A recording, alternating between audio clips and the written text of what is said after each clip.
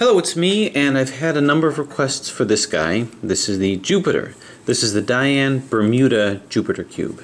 And I've had a number of people saying that they would like some kind of an instruction on this one, that they really can't find any help with this out there, and that this is probably among the harder of the Bermuda cubes. So we're going to try to navigate our way through this. Now I'll tell you, the issue with puzzles like this, especially the Dayan, is it's in essence a bandaged puzzle. And the problem with bandaged puzzles is you're kind of on your own with algorithms.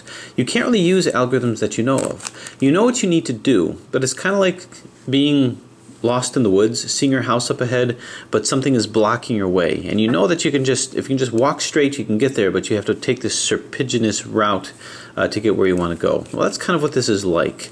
So what I'm going to do in order to solve this is I have to give you a little bit of background, because the fact is the only thing that we're going to need here are two algorithms. Just two algorithms and we can solve this entire puzzle. The rest is all strategy and positioning, but even that's not going to be too much of a difficulty. In order to solve this, what I had to do is I had to use one old algorithm, and then I had to come up with a new algorithm that I found I could use pretty well. But the good news is that this new algorithm is not difficult to memorize, and it's really a variation of an old algorithm. So with algorithms that aren't too difficult to remember, you'll be able to solve this thing.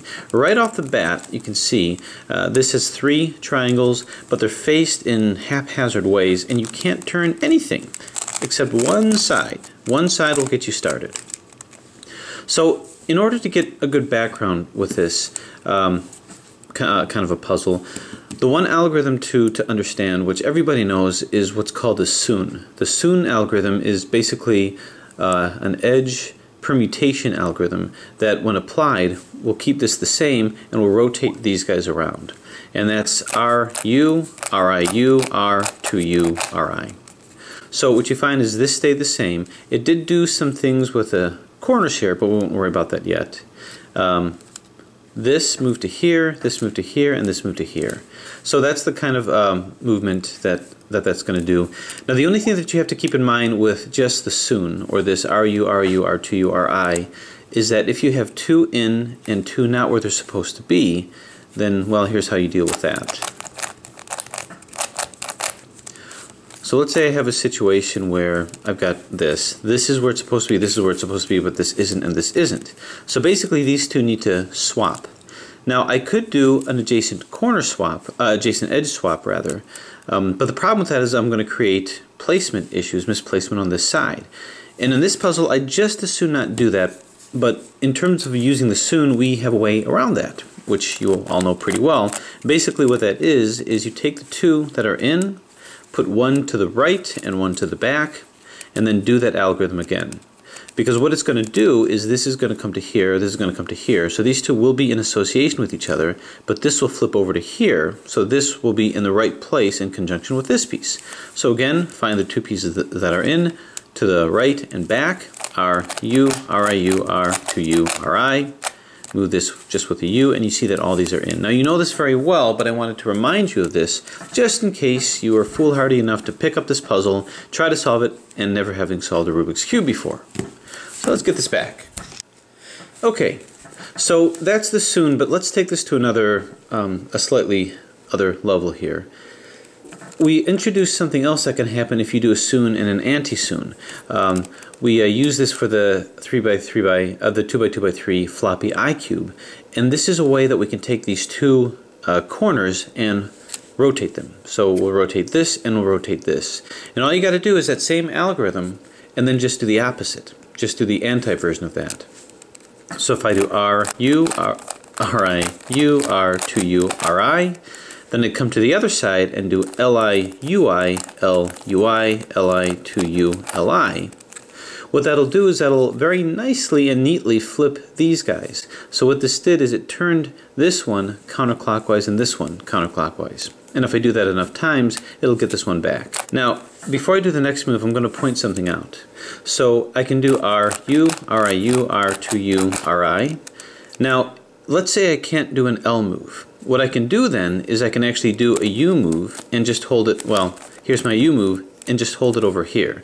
Now you could do it in terms of an FI, UI, but I prefer to hold it here so that I can just think of the same algorithm, Li, Ui, L, Ui, Li, 2U, Li, and just move it back. So you're going to need to know that as well, and as you can see, all you need to know, all you need to use are R moves, U moves, and instead of an L move, move it to here and just do an F move. So that's going to be important. Now the final algorithm to know in terms of solving this is a kind of a move where I can 3-cycle corner pieces. And the main hurdle that I had with this puzzle is finding myself in a situation where I had to do a 3-cycle of 3 corners. I had to cycle 3 corners, only doing R moves and U moves, and also F moves. R moves, U moves, and F moves.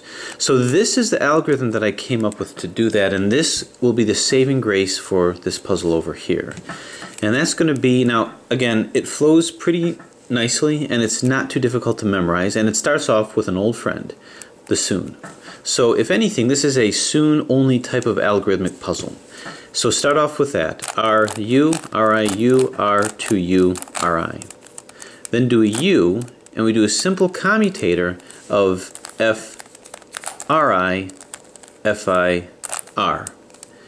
Then do another bridge of a 2U, and do another reshuffle here, doing Fi, Ui, F, and then another 2U. And that's it. That's the algorithm. Now taking a look at what had occurred, it looks like things may be a little messed up, but they're really not. Taking a look at this, you see this corner was the same. First off, I'll point out this edge is the same, and this edge is also in the same place. They just got flipped. So one use of this algorithm will flip these 2 edges, and that's all it does to edges. All the rest of the edges are fine. But you notice this corner stayed the same. This corner is actually in the right place. It's in the same place. However, it's just rotated. So these corners were not touched. The only corners that actually moved was this one, and this one. And as you can see, what happened is this corner went here, this corner went here, and this corner went here. So this was a way to 3-cycle these 3 corners without changing the position of any of the edges or any of the other corners. Again, this went to here, this went to here, and this went to here. Now I'll point out again, I'll point out that if I do this algorithm again, it'll 3-cycle these corners, but it'll also flip these edges back. RU, RIU, R2U, RI, U, FRI, FI, R, 2U, FI, UI, F, 2U. And as promised, these have been rotated back, and these are still cycling around. So now you can guess what's going to happen. What's going to happen next is when I do it, all of these are going to be in the right place, but these are going to be rotated wrong. And these corners are also not going to be rotated correctly either. RU, RIU, R2U, RI. So this is a good one to practice. As you can see, it flows pretty well. So having done this, all these corners are now where they need to be. But these are rotated wrong, and these are rotated wrong. So there appears to be something that's a little bit out of sync with this. But what I'm going to do is this. If I were to do this 3 more times, it'll get this back, because it's an odd number of times that I'm doing the algorithm. So it's out. If I do it again, it'll be in, again out, and again in. So 3 times we'll get this back, and we'll also recycle these back to where they're supposed to be. Okay, so I just basically put this back to here.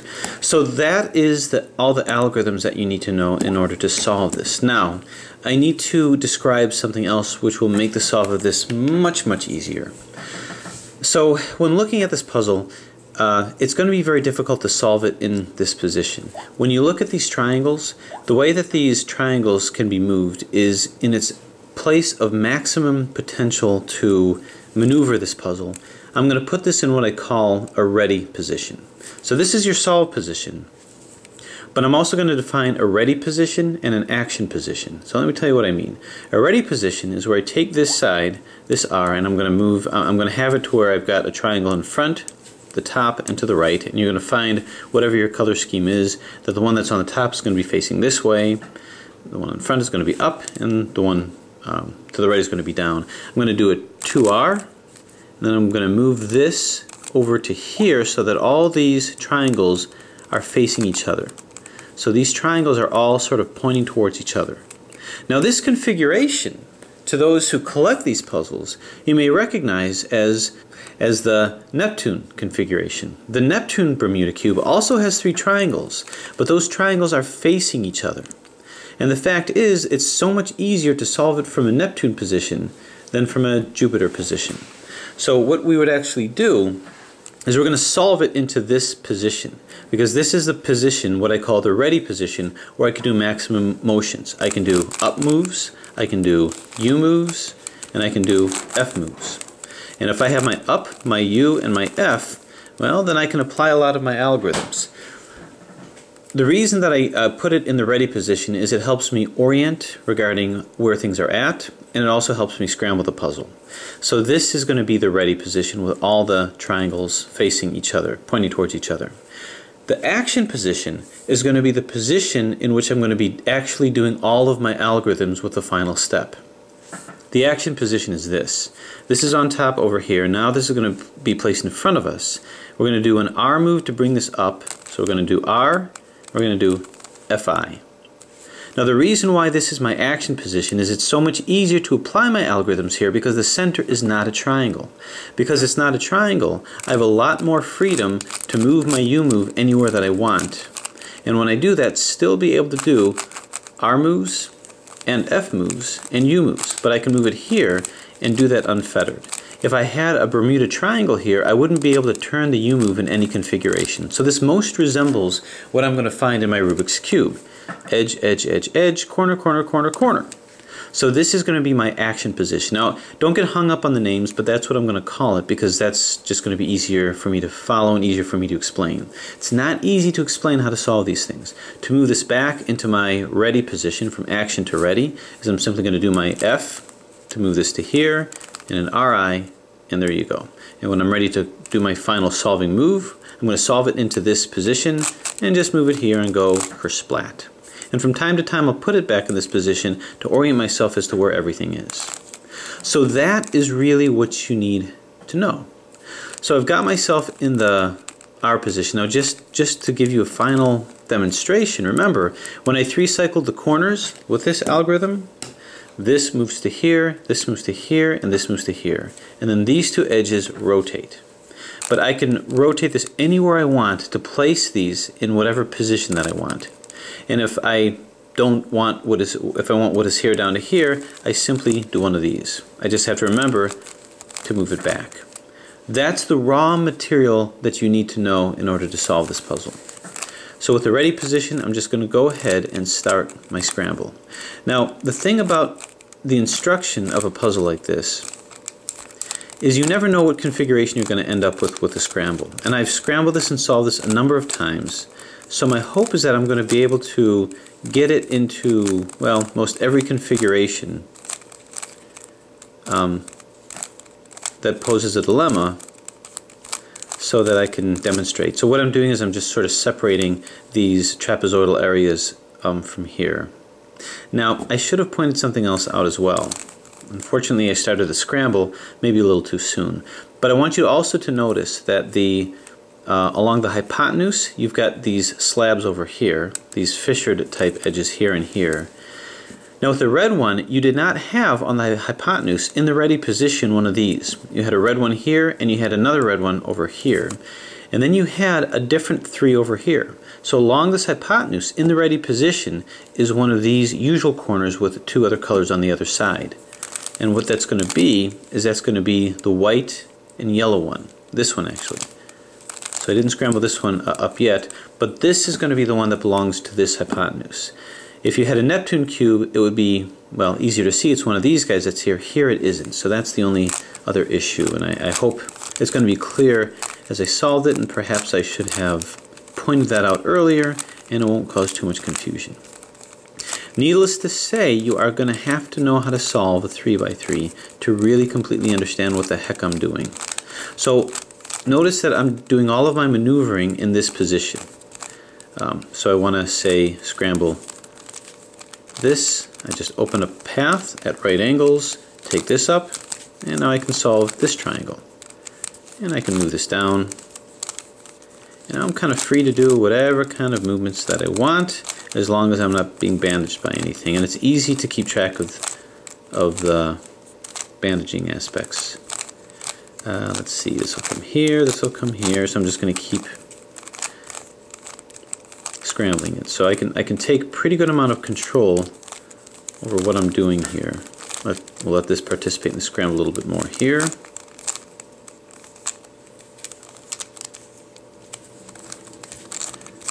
Alright, worst comes to worst, I always get myself back in the ready position to orient myself. Okay. Back in the ready position. Now I want to scramble this up here, so I'm just going to open up a path. And this will help familiarize yourself with the motion of this puzzle. I'm going to bring this up. Now, quite easily I could continue the scramble process and the solve process. Here's my ready position. In my action position. In my action position, same kind of thing. I can whip this around and scramble things up to my heart's content. Okay, I'm going to keep going on with this. Abracadabra.